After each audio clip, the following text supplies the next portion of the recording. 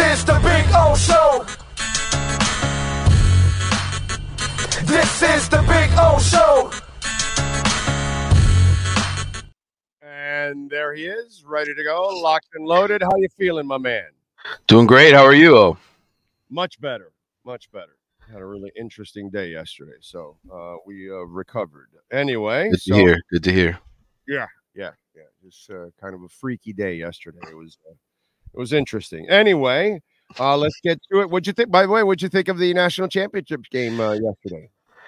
Well, impressive big men for both teams. A lot of length on UConn. That's what I took away. I said, man, this team can really shut down a three-point shooting team with all the length they have. Just well coached. I mean, they're a machine right now. I remember covering the Final Four when Florida went back-to-back and thinking, yeah, we may never see this again. But obviously, college basketball in today's game, you can still do it if you get a great coach like Dan Hurley, and you have a school that's so committed to basketball like UConn is, as far as NIL and everything else. Yeah, I mean that's their thing. That's always been their jam, dude. And yep. and getting Dan Hurley is getting one of the great college coaches that's out there. I mean, that maniac is absolutely awesome. And by the way, to me, a couple things that stood out from the two championship games. Both games were exactly the same. Mm-hmm. The deeper and more athletic team won. The team that had the best player lost. Yeah. And it was a beautiful example of team game because Edey and Clark were the best players on the court, but they didn't have the best teams. And their teams weren't nearly as athletic or as deep or as physical as, Edey can be physical, but the entire UConn team can get physical with Purdue, where the entire South Carolina team could get physical, with Iowa. To me, it was like two mirrored games, dude, watching it. It was like the same results because you had the same deficiencies. Correct. And really, I mean, the kudos to Dan Hurley. I mean, he lost 3 guys to the NBA last year off of that team that won the national, and basically I think 5 of the top 8 players or whatever that he had on that team and rebuilt it quickly. And part of it is just really good work in the transfer portal. That's a guy who knows his roster, knew exactly what he needed, went out and got the pieces he needed, and just paired them up with what he had coming back. And so, look, man, college basketball. Diarra off the bench had 9 points. Yep. Edey only had the Smith kid score 12. Outside of that, their bench guy outscored everybody else on that team. He just didn't have enough support, dude. Well, Frank Martin, who of course from Miami High days, as we know, and he's been coaching in college for so long, obviously at South Carolina. I think he's at UMass now. Our buddy Frank Martin said on Twitter last night that the key to this matchup is going to be UConn's length getting out to cover Purdue's shooters. Purdue was one of the best three-point shooting teams in all of college basketball. I think they only took 7 threes last night because UConn just denied them what they could do. And all of that is size and athleticism and length on the perimeter to be able to disrupt that passing game and not allow them to do what they wanted. So, again, just a great coach, great system, and he knows exactly how to use the portal, and that's what it takes to win. And South Carolina was the same exact thing, dude. They were too strong, too athletic, too deep, and Iowa just had the best player, period. And by the way, her passing, Caitlin's passing is as elite as it gets, dude. I mean, let me tell you something. If her players were better at finishing, because they left a lot. I watched that tournament. They left a lot of her passes, incomplete, dude. And she set you up beautifully that you should have finished the damn play. If it's not for the girl with the 2 fuzzy, what's her name? Stolke? Stolke. Yeah. She was the only one that really was kind of more clutch for her and came through when she did pass to her. But so many of her teammates, man, her passing, holy shit, for the next level, that's going to be fun to watch because she'll be passing to people that are much more skilled. Yeah. So they won't go to waste nearly as much. It's the one shot that I have to take at Iowa, that they left a lot of easy points on the floor during that tournament. Yeah, to me, I watch her and I just think of Steph Curry, like when Yeah. Steph was at his MVP peak, like just being able to do it on both, passing and scoring from anywhere on the court. Like that's who she is in terms of her game. So, Yeah, she isn't a yeah, defensive stud or anything like that, but her offensive skills, holy shit, dude! yeah, Wow. yeah, Yeah, she's and really not, good. not very many people can see the court the way she sees the court. That's super impressive. And Edie, brother, it only took like 50 years for somebody to figure out how to throw a hook. Yeah, right. It only took that long. Like right now, Pat Riley must be so sexually aroused the last few weeks. Going, I got to do anything to draft this guy because Pat Riley, that's his guy. Right. That's his kind of player, bro. That 7-footers. That's what he wants. it, Dominant big man. Side out. Suppose like no, I don't want any of that shit. But if it was Pat Riley, he's like, Yeah, that'd be his first pick. Guy right now. Yeah. I'll take my fat ass goes with the ice cream. He goes with the player. Yeah, exactly. By the way, Edie ice cream is pretty good. I gotta say, I gotta give Edie ice cream a little props there. But yeah, I don't know how people have not learned the hook. Mm-hmm. Yeah, it's still effective, especially in college. I mean, there's just not a lot of size. Everybody wants to put 5 shooters out there. So, kudos to Matt Painter for getting that guy on that team. Okay, but he's not Kevin Willis. Right. He's not a black hole. Right. Like, we used to pass it into Kevin Willis. That shit never came out. Right. We'll pass it out to his shooters, dude. So he goes with this. He knows how to play the game. He knows how to play the game in the post. There's no doubt. There has to be some intelligence to play that position. It's not just get the ball and turn and shoot. You have to play it. Yeah, he's not Mr. Hogg.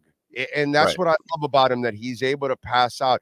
Now, I'm interested to see who drafts him and how they incorporate him. And does he start to influence bringing back a little bit more?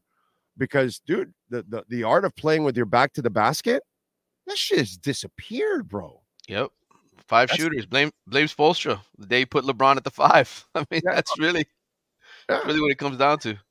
But it's interesting to have a traditional center like that who has really good footwork overall.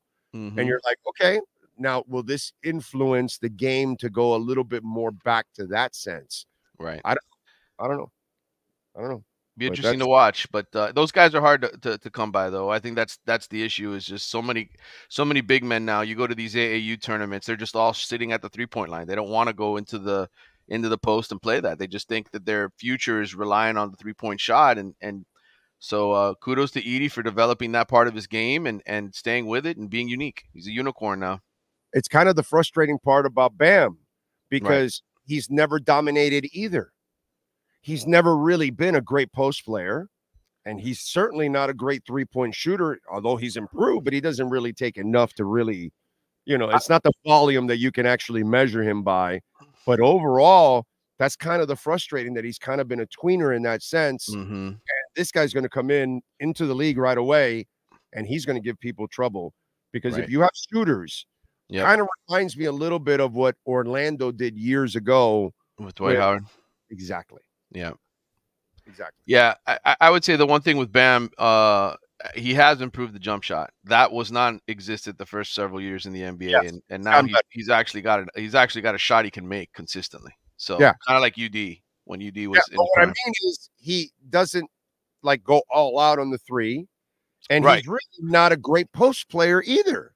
Mm-hmm. It's the funny part. It's as good as he is. He hasn't really tried to dominate inside or outside. You know what I mean? It's just kind of weird. It's a Draymond Green mentality. He doesn't want to score, bro. Yeah. He just doesn't. He wants to set screens. He wants to play defense. He wants to pass.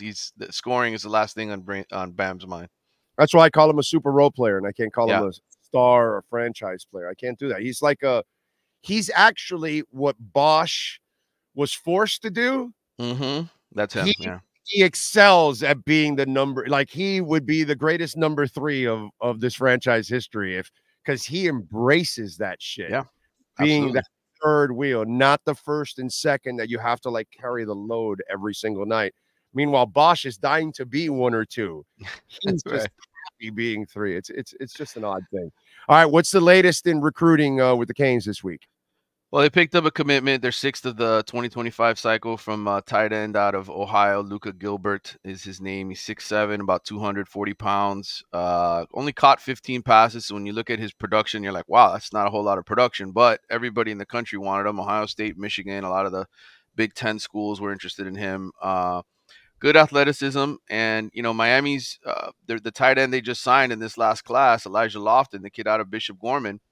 I wrote about this for The Athletic a week ago when I did my spring observations. I think he's going to be a running back. I think, you know, he's kind of was undersized. He was about 6'2", 230, 240.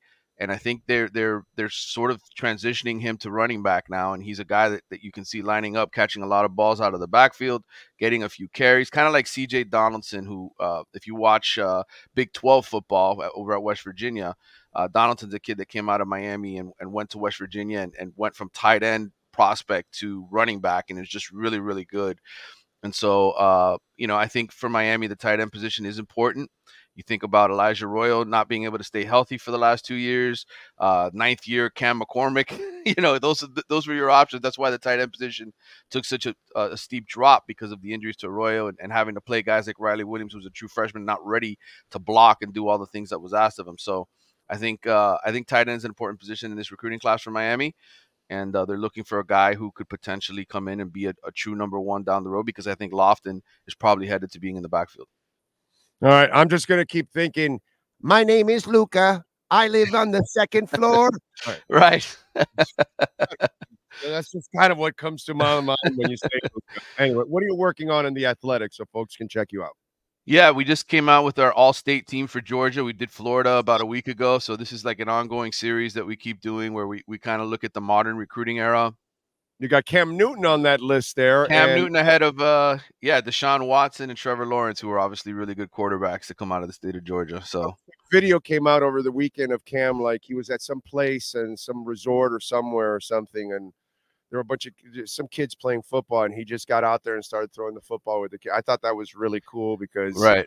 Well, he's got his 7-on-7 team, and everybody knows he got into that huge fight with like just out of the blue where he was at, and he just like because he's dressed. Yeah. Of course, he started throwing football to people to those kids, and I'm thinking, my God, those 4 or 5 kids must be on freaking cloud right now that an NFL quarterback is throwing them the ball.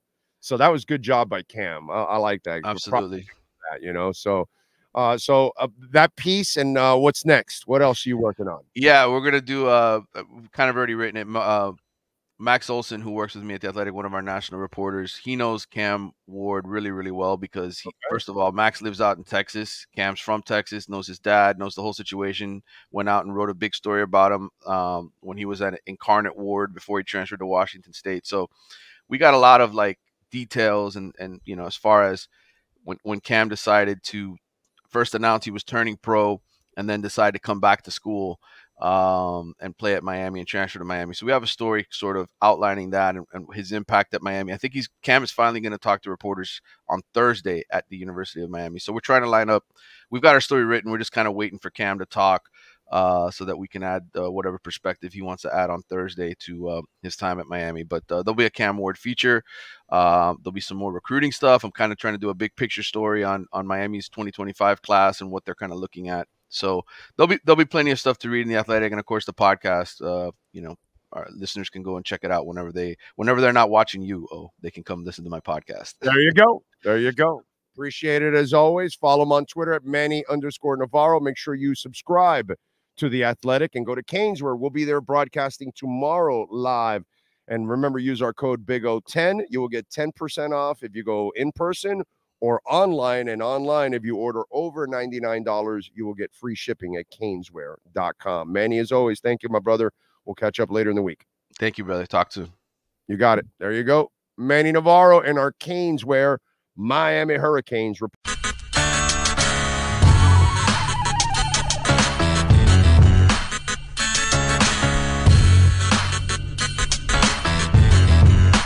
This is the Big O Show.